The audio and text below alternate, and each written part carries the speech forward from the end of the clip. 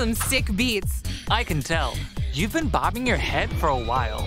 In this spin-off of Crypt of the Necrodancer, you've still got to move to the rhythm, but it's got a new musical twist of lane-based combat. Monsters will come flying at you, so match the on-screen prompts to kick them to the curb. Each one has a different movement pattern, and some take multiple hits to defeat. Oh, and let's not forget boss battles. That'll really get you grooving. And if you need a break from the baddies, there's a special minigame to play for each of the 5 character storylines. Make a tree. Double time. Keep the beat alive when Rift of the Necrodancer launches on Nintendo Switch this year.